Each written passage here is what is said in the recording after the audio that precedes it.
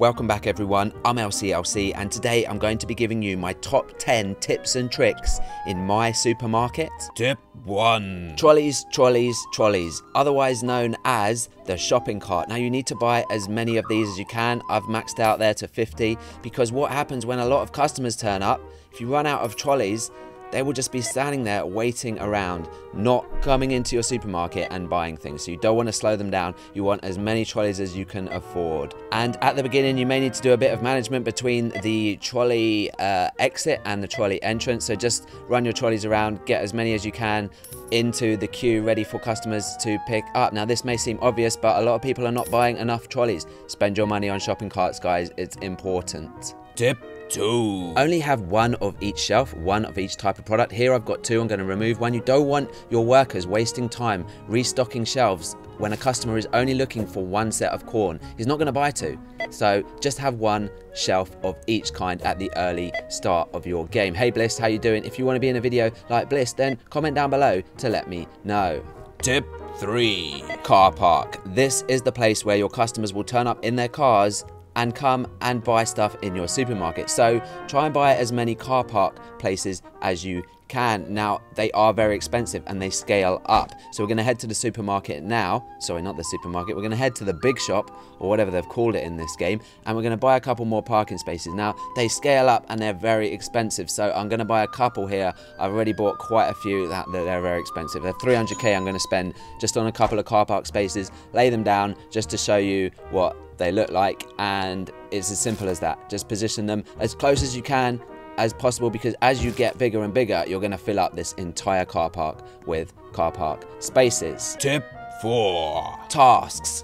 Do the tasks. Bliss taught me this and she did it so well in Arcade Empire. She is top of the leaderboard, something like 4th. Anyway, you want to see this guy, you want to press F and you want to listen to his instructions. It will be something simple, something like sell cheese, sell 15 cheeses, and you will get 40,000 bucks for this particular task. So follow his instructions and go back and see him when you're finished and collect your money. It's easy money, don't forget to do it. Tip 5. Faster tills. The tills that you start with are really slow, so what you want to do is upgrade them as soon as you can. The first thing you want to be able to afford is a brand new till. Now this is the cheap cash till that you start with, and I was getting a huge backlog of customers waiting to be checked out, and they were just queuing up at my door. Now I've upgraded to these £10,000 arcade cash tills, and I'm going to be saving up for the more expensive ones in my next video. These go up to 1 million each. They serve customers a lot faster, get people in and out the door quick, and get money in. Tip 6. Hire good staff. Now you know they're good because they cost a lot and they're different colors. So blue and green are better than the plain color. This member of staff here, Stephanie, she has some OP power-ups. She costs a lot of money, but as soon as you see her available, you want to purchase her. The staff recruitment refreshes every so often, so there's a countdown here for 46 minutes. Then you'll get a whole range of new staff to hire. Hire the good ones when they become available, which then brings me on to my next tip. Tip 7. Manage your staff. Every time you level up, you get more spots to pull staff into your workforce in your supermarket, and you want to manage them carefully. You want to put the bad ones to rest. So she's a 1-star, she's only got a small power up. You want to put the blues and the greens to work. So manage your staff. I know a lot of people are not doing this. I had Blue Core Pizza come up to me and say, what? I didn't even know that menu was there. Check out some of my really expensive staff. She's a 3-star. She's got a speed up checkout for male customers level 3 and more likely to get a tip level 3. So you want to put your best staff to work straight away. Tip 8. Just like in my arcade, you have customers. So go to info, we've got these special customers. Now you want to unlock as many as you can. Different customers bring different things. If you're not sure which one you need to unlock next, simply go into this menu and see what this one needs. So this one's locked and it looks like she or he needs the puzzle. So we're going to head over to the shop and buy the puzzle shelf. Now this actually has a Roblox puzzle on its shelf, so it's pretty cool. I noticed a lot of the shelves have got quite a lot of detail on it. If you go check them out, you'll see some cool stuff. So this is the puzzle rack, 123k. We're going to buy that. We're going to put it in the store. Head back to my store. Oh, Batman. Hey Batman, how you doing? I unlocked Batman already. I can't remember. Oh yeah, it was the sausages. If you want to unlock Batman, go and buy the sausage shelf. Anyway, yeah, Batman looks pretty cool, but we're not unlocking Batman right now. We're unlocking the customer who wants the puzzle. So as soon as we lay this puzzle rack down, where shall I put it? I'm going to put it, where my Batman's in my way. I'm going to put it down there, and we've unlocked the new customer. Tip 9. Don't ignore these things over here. They're not just decoration. They're not just pretty balloons. This one costs 500k, gives you a cash bonus of 1% forever. So I'm going to buy that, going to go check it out. So yeah, it looks pretty. Yeah, I've got floating balloons outside my supermarket, but Batman's coming towards me. I better go.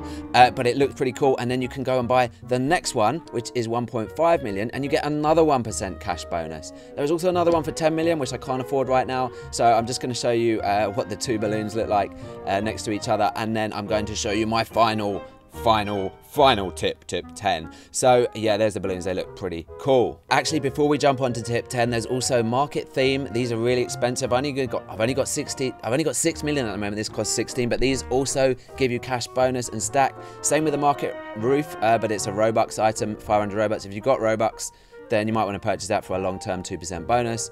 Also some sky decor. What a mega balloon, an air balloon. That also gives you a cash bonus forever. So go and buy that if you can afford it. Tip 10. Okay, so these are my final tips. First of all, unlock this wall. This isn't the tip, by the way. I'm just showing you unlocking this wall. You just go up to it and you press F, and boom, you've got a bigger supermarket. Now, what I am going to tell you now is what I've discovered so far, and this game isn't as simple as my restaurant or arcade empire. The layouts are quite complex. Now, you're very short on staff, on workers in this game, so you want to lay out your arcade, sorry, I mean your supermarket as well as you can. So in the entrance, you want to have all of the food that they can buy, and then near the exit, you want the checkout tills. Those two things are probably obvious to most of you. So I'm going to just go back in the other entrance just to show you what else I've been doing. I've been placing my restocking shelves around the supermarket so that there's less distance for all the staff to travel between restocking the shelves and the shelves.